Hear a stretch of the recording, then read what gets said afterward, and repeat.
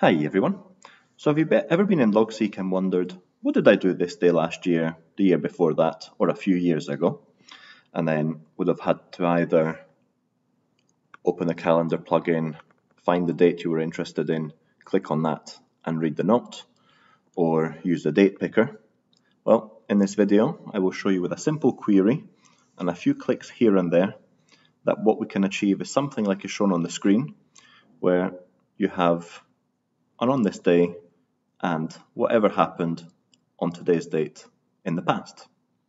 So to get started, what we'll do is we'll just do a new page and we'll call it on this day. And in here, we'll just paste a query, and I'll put this query in the description below. I do not understand it. I will not pretend to understand it, but it seems to work. So once I paste this in, you can change the title, you can change a few things, such as the breadcrumbs show or the collapsed by default true false. And if we click out of it, there we have it. So on the 28th, this is what happened of last year, the year before, and the year before that.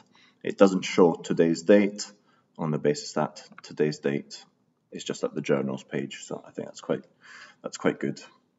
So what we'll do is we'll navigate back to this page, and then we'll right-click the title, add to favorites, collapse that, so that now whenever I want in the future days, I can just click on this day, and there we have it. I will be shown what happened on this date in the past. And just to show you, so what we have is 22, 21, 20. Now, if, for example, I had a journal entry for the 28th of January 2019, let's just see that. I'll just create one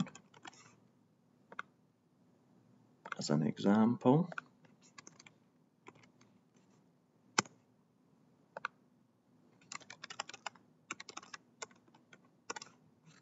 Okay, and now if I go back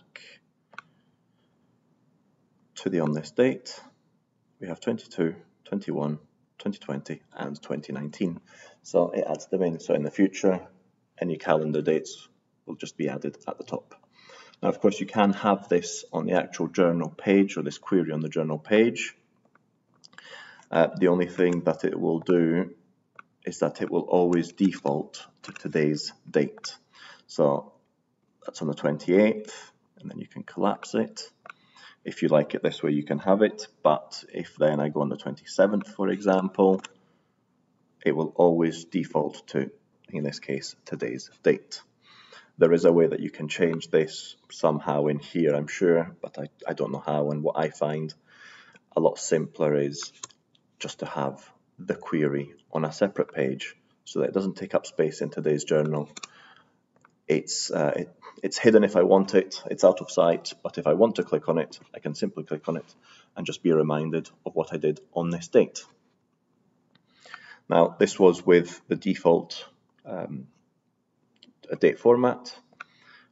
What we can do is, for example, if we change it to something, for example, like this,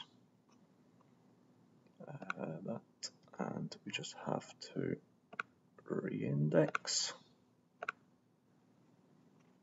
So there we have it. It's changed the format, and it will automatically change the format on the historical dates, so the query still runs just fine. I've not tested it on every single date format, but it seems to work on the few that I tested.